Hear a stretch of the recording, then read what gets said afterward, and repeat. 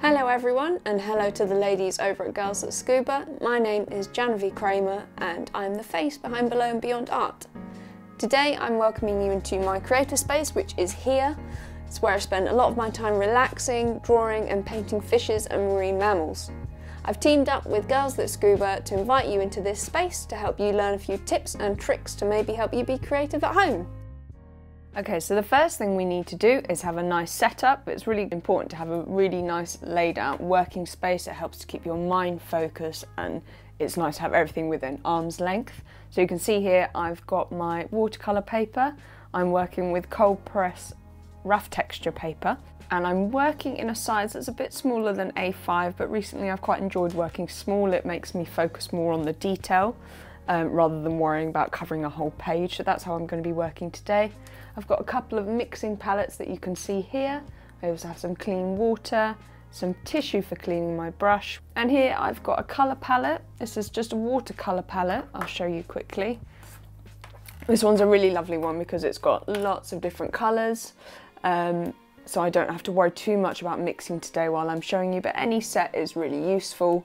Even if you've just got the primary colours, it's nice to have fun and mix some different ones. So we're going to be drawing the copper-banded butterflyfish. I've just got a reference image on my phone here, which you can see, which I'll keep next to me the whole time because it's important to keep referring back to it. Now, because of the shape of this fish, I'm actually just going to be drawing kind of a cartoony outline. So if we figure out roughly the centre of the page, if you remember what it's like drawing a skeleton fish when you're a kid, that's kind of how I'm going to be drawing the head.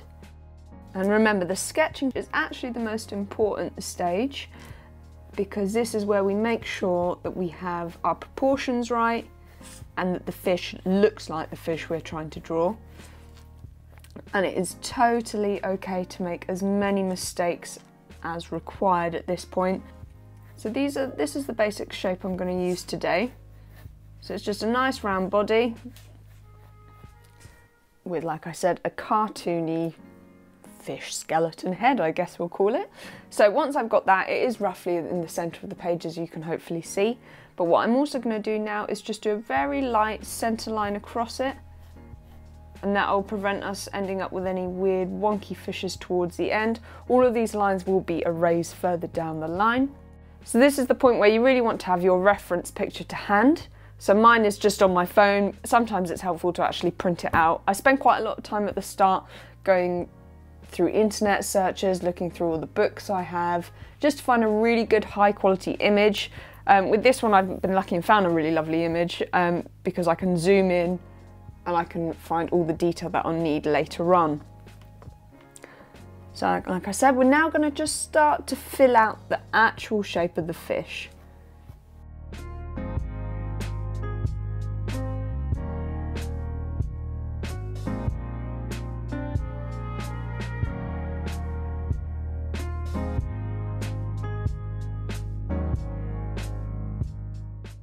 Okay, so now we're ready to paint. First of all, I'm just going to show you, I've got a selection of brushes with me here now. I'm going to keep them all with me because you want to have varied choices for your mark making. I'm going to start with my thickest brush. We're going to be making a nice wash on the bottom first. So I'm just going to mix up a light grey blue colour. And remember, this is your bottom wash, so you want the paint to be quite thin. So I'm just going to reach out for one of these.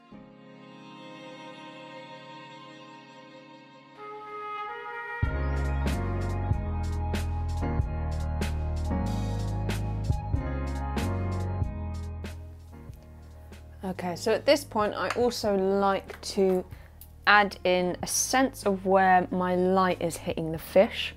So I'm going to pick that my highlights are going to come from this way. So I'm just going to draw a light arrow on for a reminder for myself and for those of you that are watching.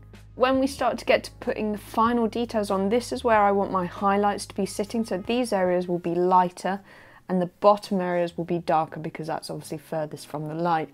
When you start to add in the highlights and the shading, that's also when we'll start to see a bit more of the three-dimensional side of the fish, which is often quite hard with fish because they're almost quite flat, a lot of them, particularly this butterfly fish. So we're just going to try to start adding in a bit of shading. Before I move on to the yellow bands, I'm just going to now work on some more layers for these sections.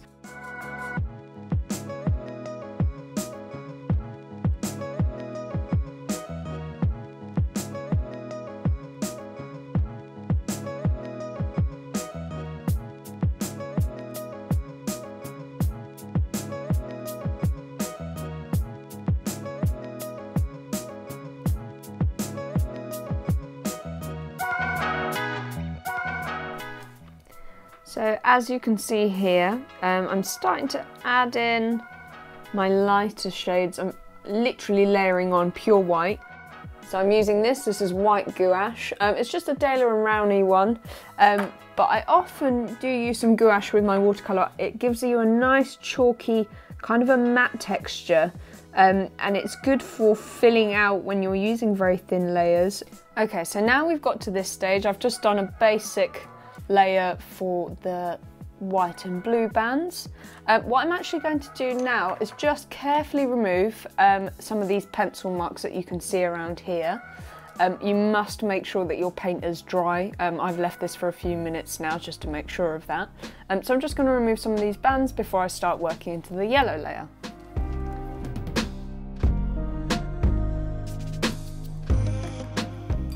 Okay, so now we're going to start working with yellow.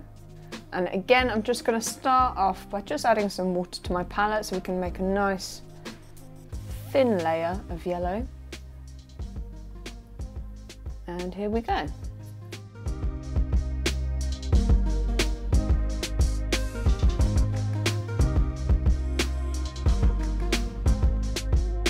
So what we're going to do now that I've got the basic colours down on paper, I'm just going to go back to using a bit of my white gouache again. We're just going to now spend some time outlining where the side fin goes and also adding some colour onto the back fin. The way I work is I always use these as the lightest spaces, hence why I start the outline with a very light colour. So I'm going to just add a bit of water to the gouache. I just want it to be a bit thinner so that it's easier to draw finer lines with. And we're going to be using a very thin brush.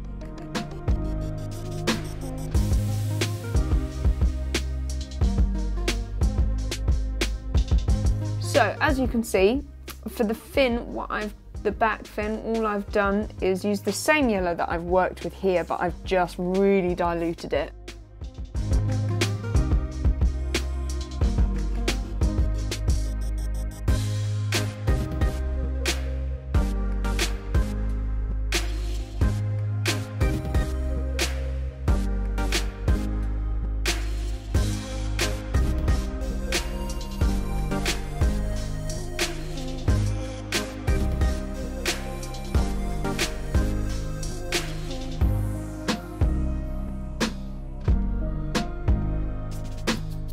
So we're just going to add the detail now basically and just go crazy with it. There's no point doing this if you're not having fun, so just do what you want and what you think looks great.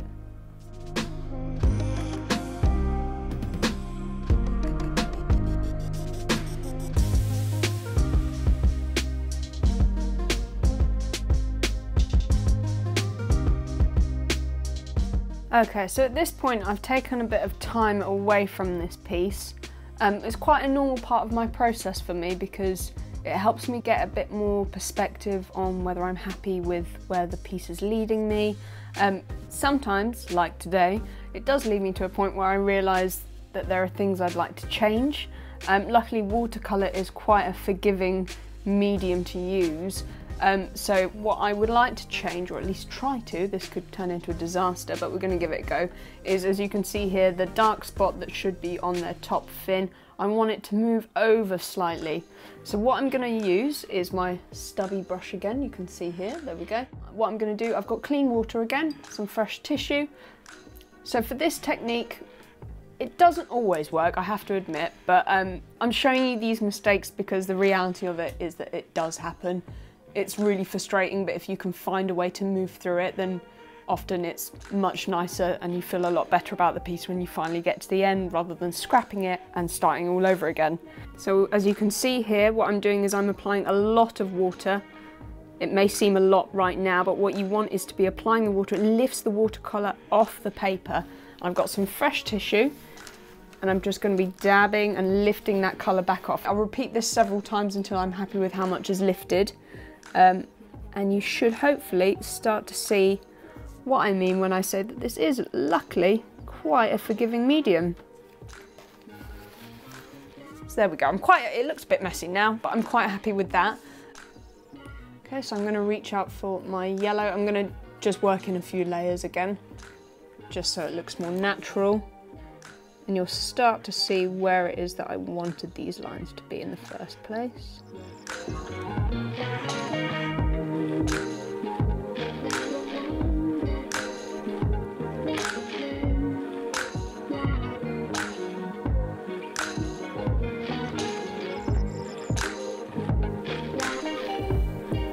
So as you can see here, I am still working on fixing the earlier mistake, but I'm also starting to add in some white highlights. They look quite crude at the moment, but remember this arrow we drew earlier, so this is where my light source is coming from. So I'm just adding in some more truer white on top of the yellow. I've already sort of worked that into the blue bands. You can see as they all fade down, they get darker. So hopefully at the end you'll get a bit more of a sense of my light source. Okay, so as you can see, I've just spent a bit of time adding in some more darker shading around this area and this area, and I think I've managed to salvage it.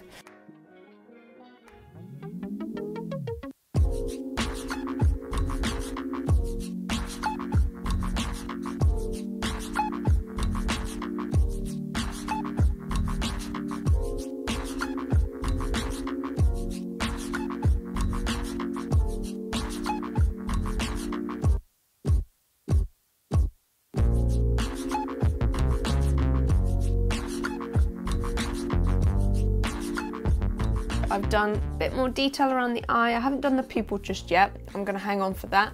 What I am going to do is start working on these fins, this fin and this fin, and maybe add a bit more detail onto this one.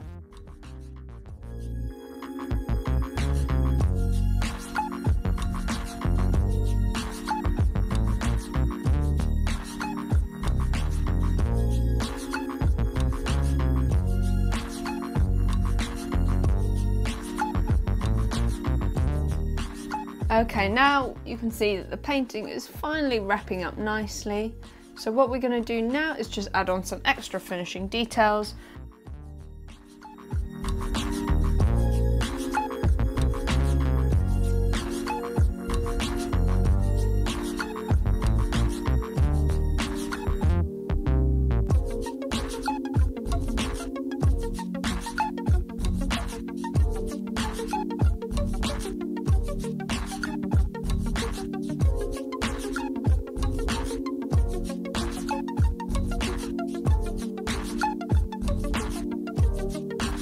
So now I'm just going to use my Micron Sakura pen. It's a very fine liner. I'm using 01 nib.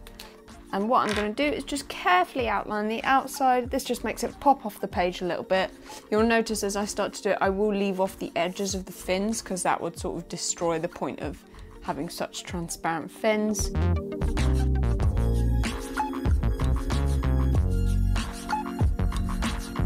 And there we have it. This is my version of the Copperband Butterflyfish.